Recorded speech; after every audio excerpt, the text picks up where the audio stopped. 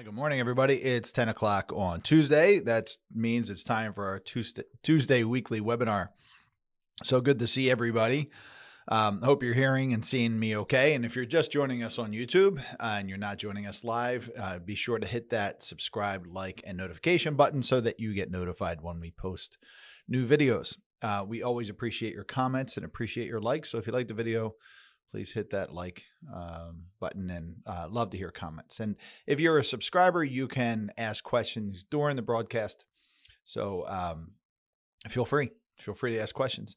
We're going to follow our normal format today. We're going to have about 15 minutes of Ed Slott updates. That is updates from the Ed Slott group. We're going to talk about IRA distribution issues. We're going to talk about a little bit about things that come across in the daily Slott mailbag, and they typically have a report. Then we're going to talk a bit about the markets, and I'm going to share some analyst reports, and I'll share my thoughts on those analyst reports. And then we're going to get into our topic, our financial 15, or our financial planning topic today is your IRA protected from creditors? So I actually want to try something here. Let's try a poll. And I have yes or no. Let me just see what people say. So let's see if that works. I've done polls before on YouTube, or excuse me, Zoom, but I discovered last week when I was sitting here with Dave, and I'm going to talk a little bit about that you can do polls. So that's kind of fun. So good morning, everybody who said good morning, David, Doug, and Dr. Paul. Thank you. He said congrats on Ed Slott, David McKnight get together. Let's talk about that. That was a great event, folks, and I appreciate everyone who was there. And I've received a lot of great feedback from people. So love hearing that. These events are pretty significant to put on from a time and effort standpoint. So it's nice to hear that it's appreciated. And we certainly had a full house. I guess we had about 150, it would be my guess, people, maybe 100, I don't know. But all the food got eaten. Chef Joe does an amazing job, and the speakers were great. Ed's fantastic. David's wonderful as well. And they both come from, they both had the same idea, but they come at it different ways, and that's always good. So I appreciate all of you that came. And we'll think about something for next year or maybe the year after, but we'll keep it going. And if you didn't watch the broadcast of Dave and I here live in studio last week, you should. I typically don't. I have somebody. My son edits my videos because I don't like watching them. But I watched the program with Dave, and I really enjoyed it. I have to say, and it. I think Dave's comments are really good, and there's a couple that are worth reviewing. So spend some time watching that again if you've already watched it, or certainly listen to it or watch it if you haven't. I know Dave told me that he's broken that down to about 4 episodes for his podcast. He likes to reuse the conversations we have, and boy, do I appreciate that. So nice job, Dave, and nice job everybody who asked good questions and was involved. So let's talk a little bit about a headline. So debt ceiling is the big headline right now, right? What's going to happen? We're just about a week away. It's very, very challenging when you see our elected leaders who can't get things done. But it's frustrating when it has to go to this point in time every single time, it seems like. But I'm sure we'll have some resolution at some point. We have to. But the debt ceiling is a big concern, and we'll talk a little bit about that. Inflation there's a lot of discussion about inflation and recession. Folks are talking about recession. Is it going to happen? Is it not going to happen? What's it going to look like? Who's it going to affect? It affects everybody, so we'll keep an eye more on that. And my feelings. If the economists are being honest, I think when they look back, they'll say that we've been in a recession really since the pandemic hit. It's just been delayed from the impact that people are feeling because we had so much cash flow, funds from the federal government into our pockets, either businesses or individually. So we've got a lot of information coming out this week. Today, we hear new home sales. So what's happening around the country with home sales. We hear from the Richmond Fed. Tomorrow we get the Fed minutes. So that's the official report from the Federal Reserve. On Thursday, we have some pending home sales. We get the Kansas City Fed weekly jobless claims. It's a big week. First quarter domestic product.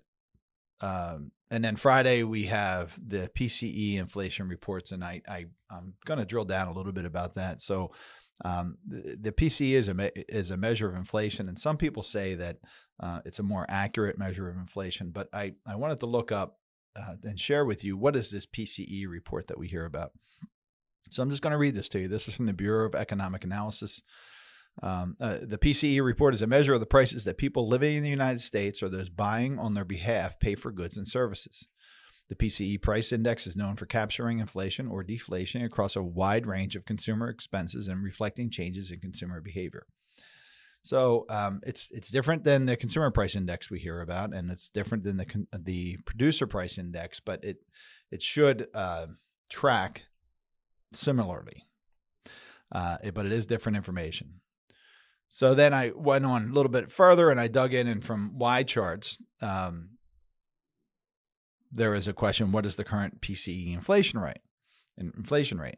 And that's current until we get the new information, right? The U.S. PCE inflation rate is 4.20 compared to 3.70 last quarter and 7.5% last year. This is higher than the long-term average of 3.14. The U.S. PCE inflation rate is the percentage in which a chosen basket of goods and services purchased in the U.S. increases in price over a year. And we know that, let me find the April CPI number. Oh, how about that? I thought I had that here. Somebody can tell me what March I had at 5%. Somebody can tell me, Dr. Paul, tell me please what the April number was. Okay, so let's jump into our Ed Slott updates. I'm going to share my screen with you here. Let's just close that out. I'm going to share my screen with you here. So give me a second. Okay, so you should be seeing my screen here. And back in the Zoom days, I'd say, raise your hand if you can see my screen. I missed that. But I can see what you're seeing, and I'm becoming better at not closing it off here. But this is from Ian Berger. You can see Ian here. Ian Berger is one of the analysts at the Slott Group. He does a great job, as they all do.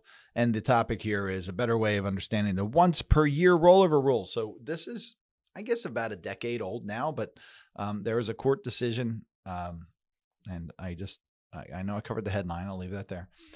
There's a court decision that said someone had rolled over done a 60-day rollover with an IRA. So they took a distribution from their IRA and they said, okay, I'm going to hold on to this and I'm going to decide what to do with it. Some people have used it in the past for loans, for housing purchases, car purchases, things like that. And they'll say, you know, it's an interest-free loan, things like that, or a short-term loan. So it used to be a tactic that some people had. It always concerned me, because if you miss that 60-day period by a day, you can be really stuck there. And Walter thank you, Walter. Walter just told us that the CPI for April was 0.4, 4.8% annualized. Great, thank you, sir. Boy, I've got a smart audience. So anyway, so the once a year per rollover was, let's go back to the 60-day rollovers.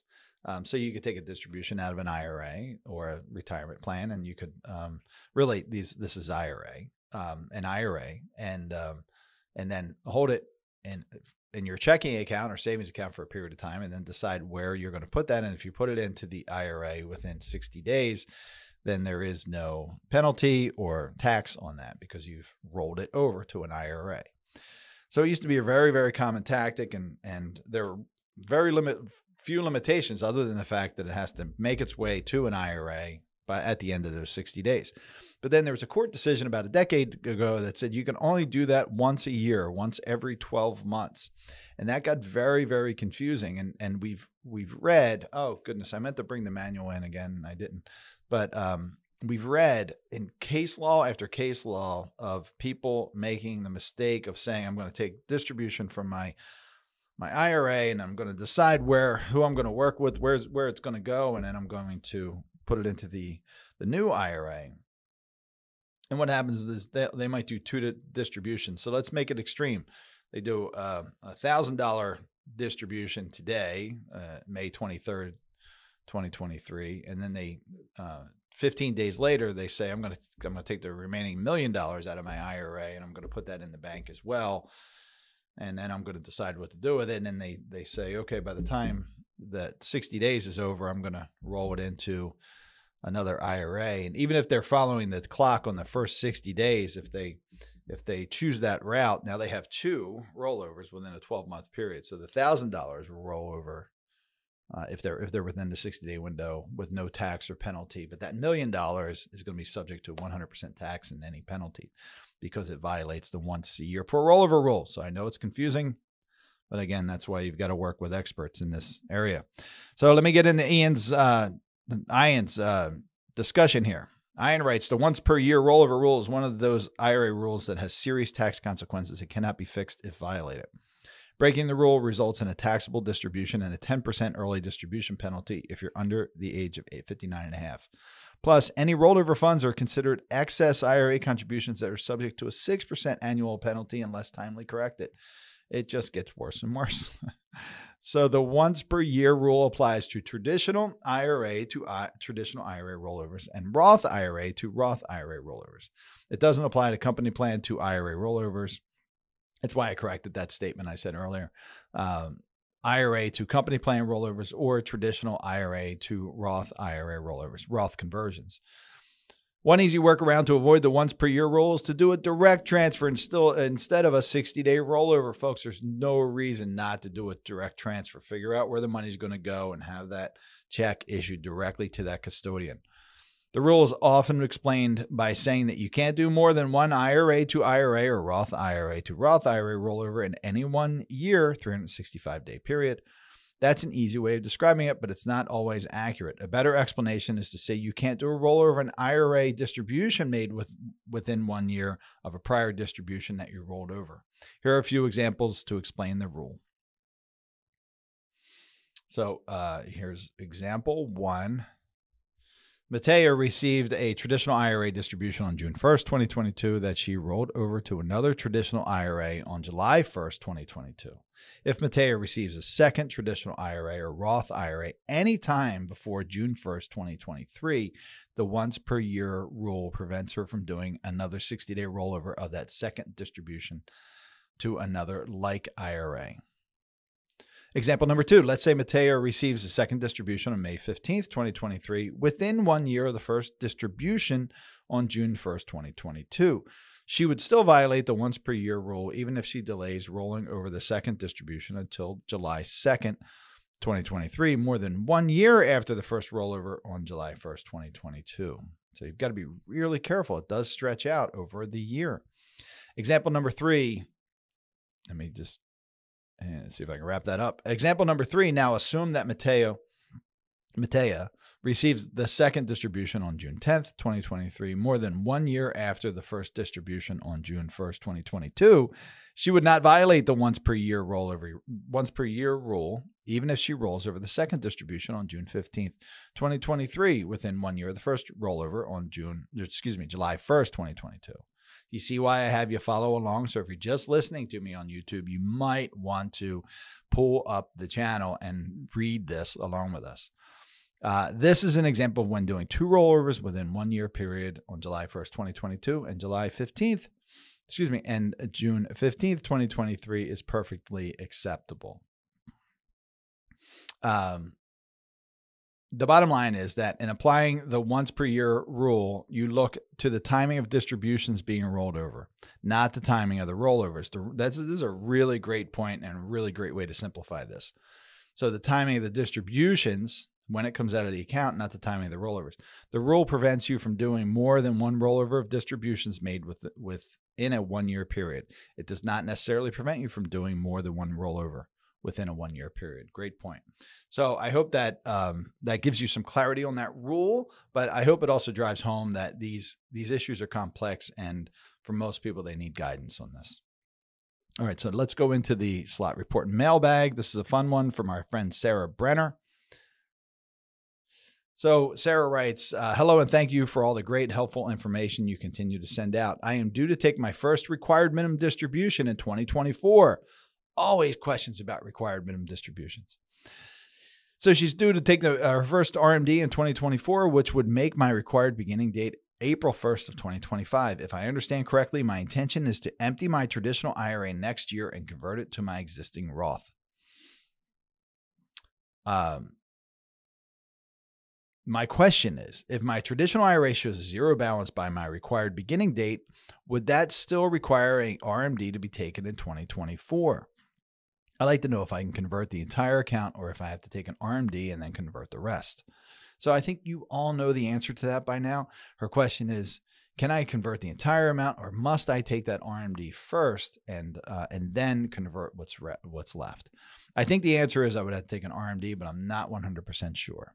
Her name is Dana. So Sarah writes, hi, Dana, your thinking is correct. You must take an RMD for 2024 before you can convert. Remember, RMD funds cannot be converted, and the IRS deems that the first funds out of the account are RMD distributions. I see people get stuck with that all the time, so be careful. The rules say that the first money out of your IRA in a year for which you must take an RMD is considered your RMD. An RMD cannot be converted. This is true even for the first RMD year when a conversion is done before your required beginning date. Great question. So here's another good one. Do I need to take an RMD, required minimum distribution, from my Roth 401k? Thanks. No name. The answer is, while you do not have to take RMDs during your lifetime from a Roth IRA, the rules have always required you to take RMDs from your Roth 401k. You might remember that. This remains true for 2023. However, beginning in 2024, Secure Act 2.0 does away with that requirement. So that is a change, but again, it doesn't take place until 2024. Starting next year, you will need to take RMDs. Starting next year, you will not need to take RMDs during your lifetime from your Roth 401k. So that's a correction. That's a very good correction. It's always been a little bit frustrating that someone has to take distributions from a Roth 401k and not a Roth IRA. There are sometimes it makes sense to keep your money in your company plan. But you've got to determine that. You've got to look at the pros and cons of each to see if it makes sense to keep funds in a company plan or to roll them over to an IRA. And there's lots of considerations there. Okay. Let's talk about the markets. So last week, the markets were up slightly across the board. I guess it depends on what you're looking at.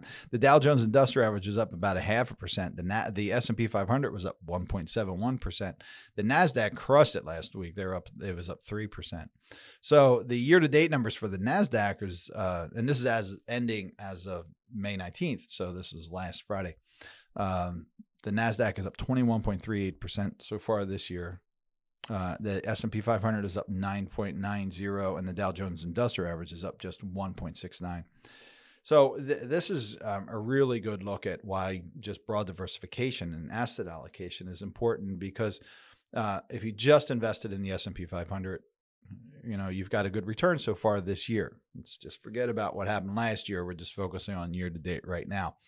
But if you didn't include the NASDAQ, which is a whole other area of investment, then you would have missed out on that portion of your investments increasing by 21.38%. And if you just said, like some people said, well, the Dow Jones Industrial Average and the S&P 500 are really similar and they have similar components, but you would be up just 1.69%. So that's important. And global indices are up as well. So the MSCI World Index, and not including the US, is up 11.22% for the year. And the Europe, Asia, and the Far East Index is up 11.77%. So this is a really good example of why you want broad diversification. And I'll share this with you. Let's share what I'm looking at here. So this is the chart I get every week from Invesco, and you can see what I'm talking about. These are the different indices right here, and these are their returns for the week, year to date, and 1 year period. And then let's move down here to fixed income. It says bonds. When you see fixed income, that reads as bonds. And when you see equities, remember that's stocks. The U.S. Aggregate Bond Index is where most people have their bonds. It was down last week, 1.37%, but it's up slightly for the year so far. Remember, this is the area that really hurt so many people last year in 2022 because it was down significantly, and people weren't expecting that. They expect these the stock markets, the stock indices, to be down in difficult times, but they've been told over the years that, hey, bonds zig when the stock market zags, and we had 2 zags last year, and that's not uncommon. It also wasn't unforeseen. So it's really important to understand how the markets work. And while we're on this page, we can look at the Fed funds target rate. Didn't increase over the week, but it certainly has increased from a year ago, right? We're at 5.25 right now. You can kind of see that, but it was 1% last year. So let me just clear this a little bit so we can see now the Treasury. So the 6-month U.S. Treasury now is at 5.29%, where it was just 1.47% a year ago. And you can see that the 10-year Treasury is actually less, 3.67 compared to 2.84. So this is an example of that inverted yield curve, and you can see it up here on the right-hand side where the Treasury yields, so the Treasury bonds issued by the U.S. government, you get higher percentage yield for owning them in the short term than you do in the long term, and that's what people talk about, an inverted yield curve. So just some real kind of basic information for you. So now, with the time we have left here, in this section, let's talk about what the analysts are saying. So Cornerstone is our partner, and I've shared with you that it's a group that we brought on back in December, I guess, who they help us research and develop and implement our portfolios. It's been a very, very good partnership. And Thomas, the owner of the company, was actually at the Slott event last week, and many of you got to meet him. And he's a very, very bright individual and with really great work ethic and strong desire to help clients, which is the most important. I haven't forgotten about this this poll. We'll come back to it before we go into our topic, hopefully, if I remember. So Cornerstone was talking. They gave me a recap of what happened with the stocks, but they ended saying the consumer is slowing, but stocks remain resilient. So people are starting to buy less. You're starting to see. And they have a neutral outlook regarding asset allocation. So they're not taking a weighting one way or the other. They did talk about the leading economic index that fell 0.6% for April, marking I'm just reading their words, marking the 13th straight month of declines. 8 out of the 10 components of the index were down or unchanged for the month. And they said, they refer to a chart, and I can share that chart with you as well. Let's just do this. So that you can see here, there's different times when you see these drops, and they're saying that it must be noted. Let me highlight this. That's not going to work. It must be noted that the leading economic index right here doesn't predict timing of a severity or potential or upcoming recession, but they're saying that it seems important in that direction. You can see different times. So this is 2008, 2009. This, of course, is the pandemic, and this is where we are today. And you can look at other times. Here's 2001, 1991. So it's not hard to count, kind of where we had some troubling times historically. Hope that makes sense. Okay. Wall Street Journal talked about President Biden and the debt ceiling, and it was an interesting article. They said there's really no good result politically for the White House. So that's always the problem, right? They have to balance this political animal with what's great for the country and or what's good for the country. And going back to what Dave said last week, I've heard him say it a million times, but it really struck home. When we start talking about increasing taxes and where taxes have to get, and we believe taxes have to be 40 to 45% effective tax rate for most middle-class Americans, or for middle-class Americans by 2030. And Dave said, what are you going to get for that? It's not like in Denmark or Iceland where you get, universal health care and all these great social programs. What we're going to get is we're just going to be paying interest on the national debt and our basic Social Security and Medicare, Medicaid. We're not going to get all these, great benefits. We're just going to be able to pay the bills, and that's with greatly increasing taxes. So that's a little depressing, but it's true. We have to get there. BlackRock is saying, had a discussion about public or private. So publicly traded companies or private companies, which are they focusing on? And they're saying right now we prefer private credit long-term. So credit is bonds, right? It's debt to a company. Private credit long-term on better return potential. It's the mirror image in equities. Equities are stocks. We prefer public stocks as risks fade in the medium term. So they're saying the risks, in their opinion, are going to ease in the midterm, excuse me. But I agree with them, by the way. So we've been implementing private debt for many years. It's been over a decade, but certainly in our portfolios as a whole, we have two issues in particular that are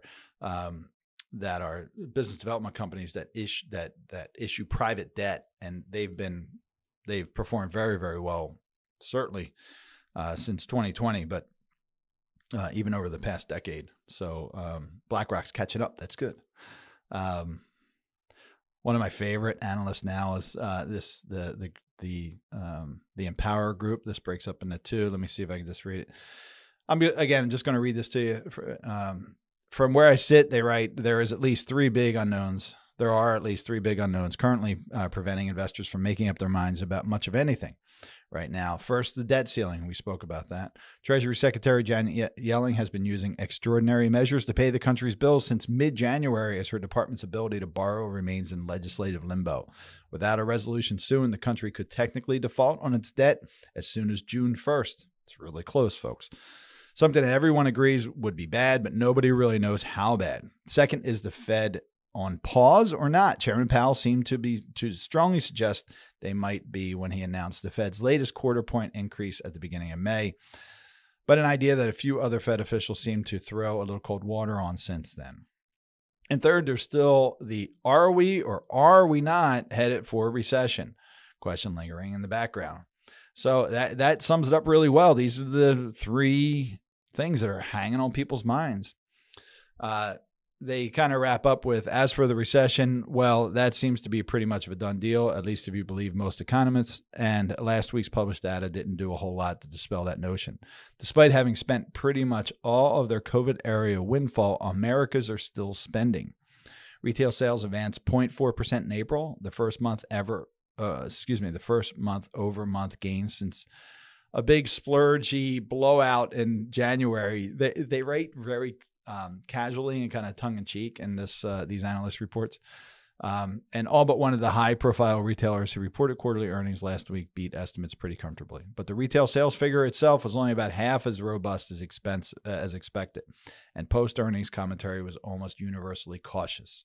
Common themes expressed by retail executives during those calls included weaker sales as the quarter dragged on, as well as consumers' increasing aversion to buying big, expensive stuff that they really don't need. Two things that feel a lot closer to a recessionary mindset than not. Folks, I'm seeing one of my favorite things to do on Facebook, I am on Facebook, is I follow groups, and I follow certain product groups. Like I have a F-150 Lightning, which is an electric vehicle. And I follow this group, and I've seen the prices go significantly higher, and the demand was very, very high starting this time last year, if not before. I can't remember when they first started hitting the markets, but now it's ebbing quite a bit, easing quite a bit. And I'm hearing things. Somebody posted this morning, geez, I'd like to buy my truck that I ordered a year and a half ago, but now it's $13,000 more than I expected. That's a lot. And interest rates, the Ford quoted interest rates that this person wrote about was 10.5%. So that knocks this person, first of all, they don't want to pay $13,000 over what they were planning, and they're going to pay a lot more than that if they're financing it at 10.5%. So that's a really small example of what consumers are seeing every day, and that'll start causing a waning in spending for sure. Okay, so let's move on to our financial planning topic. I'll get there in a second. Oh, so let me just go back and reiterate. So how do you, we hear these different things from these different analysts and how they're allocating and what they should be allocating in. And just remember kind of the core. You want to build your foundation so that you can handle this. Like I always use the analogy of the buildings in San Francisco. They can move if there's an earthquake, but they shouldn't crumble. So and there may be a little bit of damage, but it shouldn't be devastating. You want to build your portfolio the same way. You want to make sure you want to be optimistic, but you want to be defensively optimistic. So make sure that you're built to withstand these strong winds, shaking ground, whatever you want to call it. And you do that through proper asset allocation. I talked about that today, and I showed you how different areas you should be allocated into different areas and the difference that it makes or can make. Principal protection. You want something that is principal protected. You want something that does not go below zero as part of your portfolio. Ernst & Young just did a great report about the benefits of insurance-backed platforms like fixed index annuities and life insurance for that reason. And it's a very, very good report. And the last is account segmentation, making sure that your accounts are allocated and they're invested correctly for each segment of your life. You've got an amount set aside to fund your 0 to 3 years, for example, your 4 to 6 years, your 6+ years, your 9 to 13 years, 9 to 13, and you progress it out like that. That's all very, very difficult work. I understand that last part especially, but that's the best way to set yourself up and handle these things. So you want to be defensively optimistic. You want to make sure you've got your asset allocation, your principal protection, and your account segmentation in order. And you should be able to withstand this. You should be able to really work without the worry and be able to have the growth that you need. Okay. So let's ask, it looks like Walter has a question. So he writes, 2024 changes notwithstanding, is there any reason after parting with the company and over 59.5 not to move a 401k Roth to a standard Roth? There are a lot of reasons, Walter. Good question, though. So you've got to look at the costs. You got to look at the costs that are going to be applied to the new Roth IRA compared to the Roth 401k. The difficulty is that even with newer regulations, and it seems to be a forever rolling thing, it's still sometimes really hard to identify the fees of a 401k. So it shouldn't be, but it can be challenging. And there are some questions that we ask every time of the administrators, right? The people who offer the 401ks, the Vanguards and the Fidelities of the world.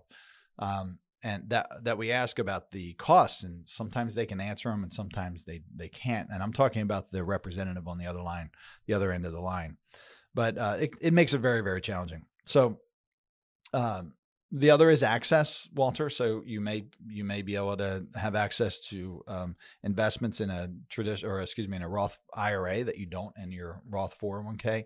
And there might be management style, right? So you might want to hire a financial planner to help you with that Roth IRA who can't help you with the Roth 401k. So there are just a few examples. I hope that's helpful. But you've got to look at both sides of it. Really, really great question. All right, let's go to our poll.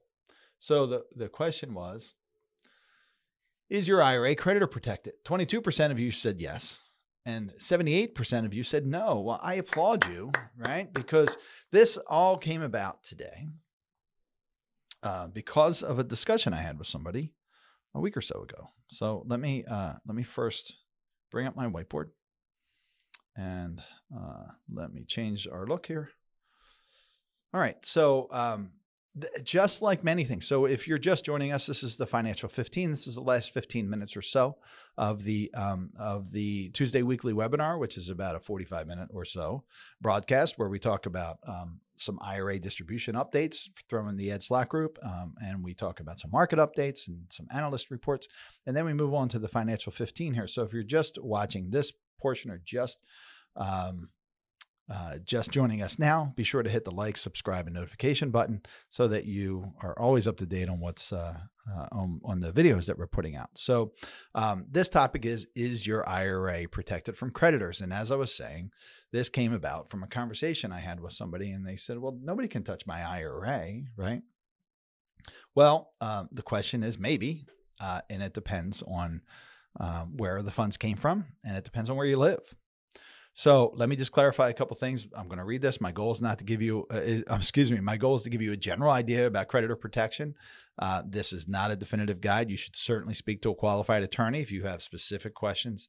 And we're going to talk a bit about the difference between bankruptcy and creditor protection, because that's a common misunderstanding that I hear from people. If you roll, and let me just talk about this. If you roll a 401k, a company plan, a retirement plan, into an IRA, because it's a 401k, it has 100% federal bankruptcy protection. But it doesn't mean it has 100% creditor protection. And that's different, of course. If you're seeking bankruptcy protection, that's one thing, but it doesn't mean other people, if you don't go down the route of bankruptcy, it doesn't mean that your funds can't be accessed. So I'm going to give credit where credit is due, as I always do. I'm moving my tablet right now down. I hope it doesn't disconnect. I'm always a little concerned about that, but I'm moving it down so I can draw on this. But all this information comes from our manual. So it's been a few weeks now, but last month I attended a 3-day event down in National Harbor with the Ed Slott group. So Ed and his team put on a day and a half or so. I was down there a day earlier because I'm on, as I mentioned, Ed's board this year. And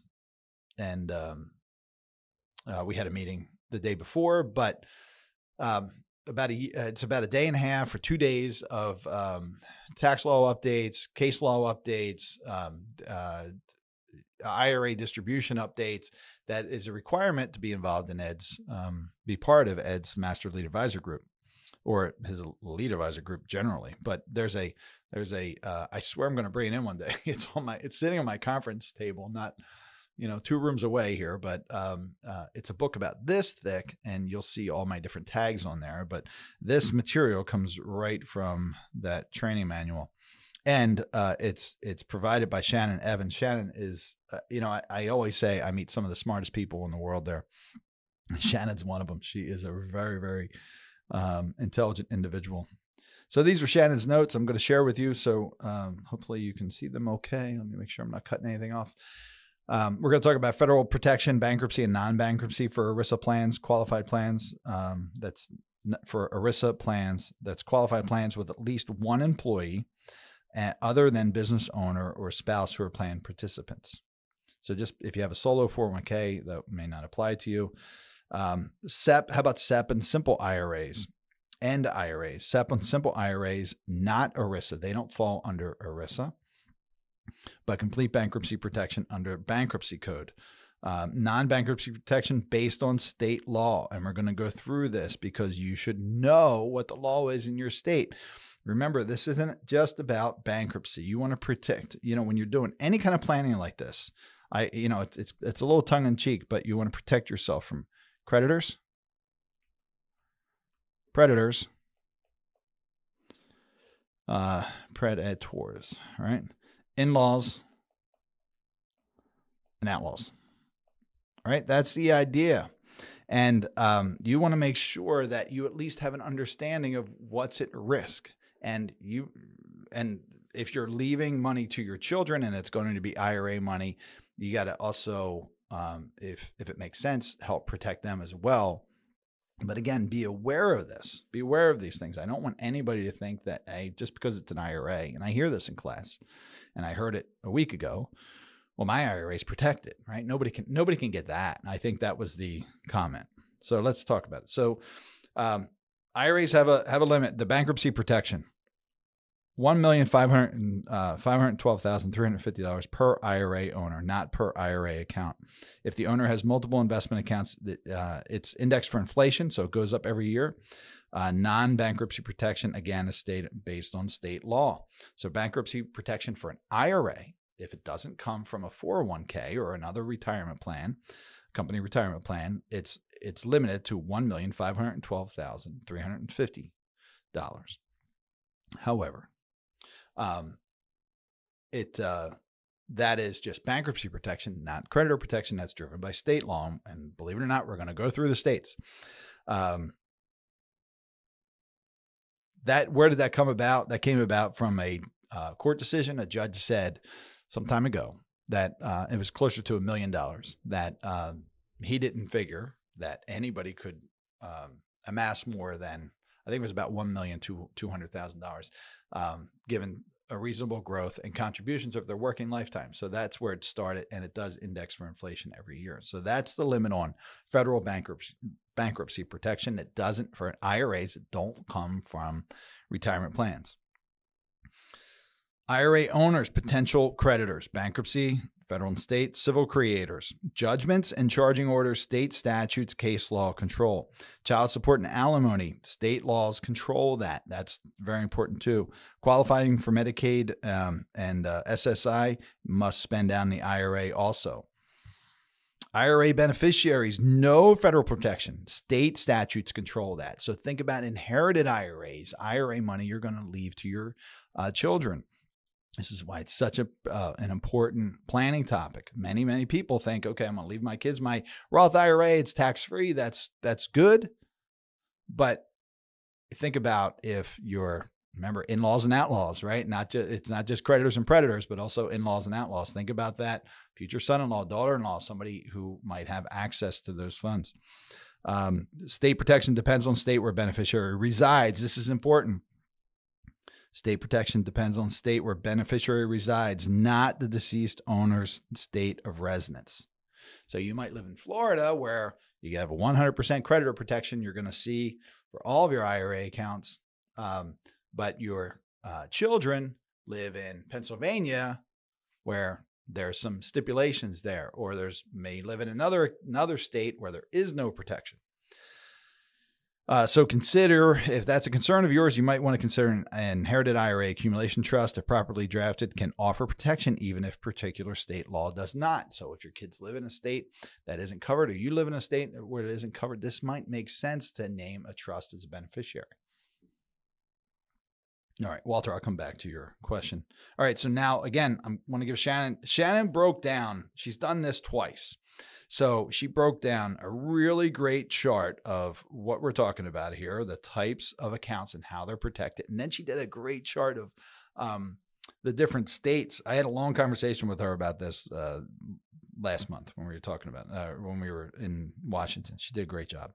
So if you look at this, so these are these ERISA plans. So these are 401ks, profit sharing plans with at least one employee that is not an owner or spouse.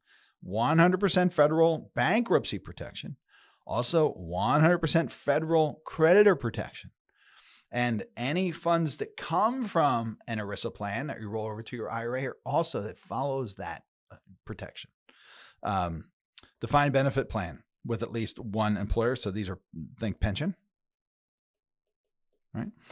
With at least one employee other than owner or spouse, federal, 100%, creditor protected, 100%. And these are the case law. Again, I'm not a lawyer. I'm just repeating Shannon's information. Simple and SEP IRAs and other non-ERISA plans, federal, 100%. This depends on the state statutory protection. Traditional IRA, you get that federal bankruptcy protection, but now the creditor protection depends on that. Same, these are contributory IRAs. Federal is, again, $1,512,000. The rest of it is covered by the state. Rollover IRA or Roth IRA funds from an employer plan, bankruptcy protection, federal 100%, state by state creditor protection. You got to remember that. Now, not inherited IRAs. Look at the difference. Inherited IRAs, 0% federal bankruptcy protection, state bankruptcy protection per state, and the creditor protection by state as well. I'm hoping you're understanding the difference between bankruptcy and creditor, and then what drives it, federal or state. And we have a lot of references here. All right, now let's look at the states. So I'm going to do some examples, and then we're going to talk about some of the most common states of people we deal with. So here's Alaska. Alaska's a good one. 100%. Alaska statute says inherited IRAs are included. So your IRAs and your inherited IRAs even are 100% protected against creditor and bankruptcy protection. I mentioned Florida, so let's go to Florida. Where did Florida go? These are alphabetical. Florida, 100%. Inherited IRAs included. So that's good. Let's go to Pennsylvania. Pennsylvania, right here. 100%, but not within 1 year, not including rollovers, contribution greater than $15,000 in any 1 year period, or fraudulent conveyance. So this is an area where if you have a concern, you better get an attorney involved, right? Because that's a little confusing. We could break it down, but it's a little confusing, not including rollovers. So that's money that comes from ERISA plans, right? But not within 1 year of other contributions and whatnot, and contribution greater than $15,000 in any 1 year period, or fraudulent conveyance if you did something incorrectly, meaning like intentionally incorrectly. So that's interesting. New Jersey is another state we have a lot of clients in. 100% inherited IRAs may be protected by case law. There's a question there. So it's not like some of those other states where we go through and say, yes, 100% protected. So this is another area. If you've got your kids or people who might be inheriting your IRAs, you got to talk to a lawyer about that if that's a concern of yours. And frankly, it always should be a concern, because when you're talking about creditors, you're talking about, divorce is a little different, but spousal actions for sure, car accidents, general accidents, if somebody slips and falls at your house, there's just things like that. So you just want to make sure that you're protected.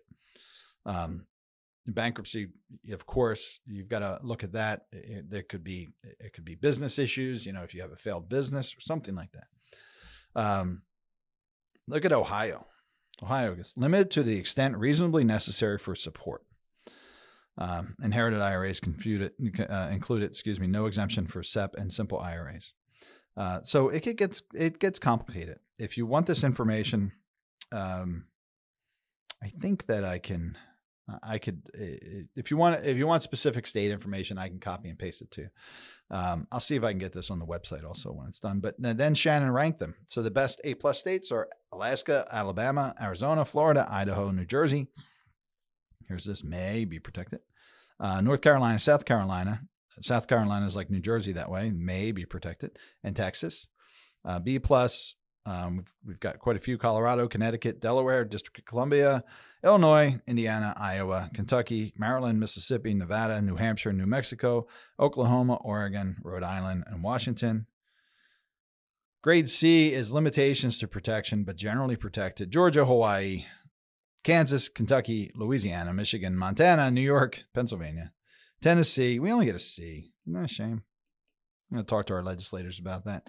Tennessee, Utah, Vermont, West Virginia, and Wisconsin. And then the worst states. She doesn't go to F. She only goes to D. Arkansas, California, Maine, Massachusetts, Minnesota, Missouri, Nebraska, North Dakota, Ohio, South Dakota, Virginia, and Wyoming. I would say that if your kids or yourself are in these states, you should have a discussion with an attorney and a planner. And you know my feeling about the team, right? CFP, CPA, at least one attorney, all working for you. These are the kind of things that get uncovered. Do you have any issues around creditor protection? What happens if I leave my money to my kids and he lives in California and I live here in Pennsylvania? And God forbid, he's got a lawsuit against him. Is that money accessible? So it may make sense to put the funds into a trust, but you want to have that discussion with a qualified attorney. So again, my goal here wasn't to give you all the legal direction, because I'm not a lawyer, about your protection of your IRAs. It's to raise awareness. And the question was, is my IRA protected against creditors? Well, the answer, as you can see, is, well, maybe. It depends on where you live. It depends on where the funds came from. So it's not always about having the exact answer right now. It's about knowing the questions to ask and where to get the information. I hope that makes sense. So you've got to, if your situation, if this concerns you at all in your situation, reach out to us. Perhaps we can help you resolve it or find somebody who can. But it's something to be aware of. I'm really happy to hear, and this is a very smart audience. I was happy to see that 70-some% of you said, it was actually 77% of you said your IRA is not protected, because way too many people believe that your IRA is 100% protected. So I hope that was helpful. And I do have a question from Walter, and Walter says, so if IRA under certain circumstances is not protected, but Social Security is Is this yet another reason to spend down IRA in order to delay Social Security to 70? That's a good point. It may be. It may be a good reason for you. It may not be a good reason for someone else. They might live, their whole family might live in a 100% protected state like Alaska or Florida, and nobody has intentions on leaving, and or they don't have that concern, or they say my concern isn't for myself, but it's for my kids, and we're going to leave we're going to name the beneficiary a trust. All right, so that is the program for today. I hope it was helpful. We went through some really good slot updates. We talked about the markets, and then we talked about, is your IRA creditor protected? There is no webinar next week. Next week follows Memorial Day. So please remember those who gave sacrifice for our country. There is no webinar on Tuesdays that follow market holidays. So that is a market holiday. So we'll see you the following week. We'll be in June, and I'll be excited to see you all then. If you have any questions, if you'd like to schedule an appointment, you can reach out to admin or questions. Let's leave it at questions@attleborowealth.com. That's questions@attleborowealth.com. Please always feel free to share this information with anybody you think would benefit. And if you haven't already, hit that subscribe, like, and notification button on YouTube. And otherwise, we'll see you next week.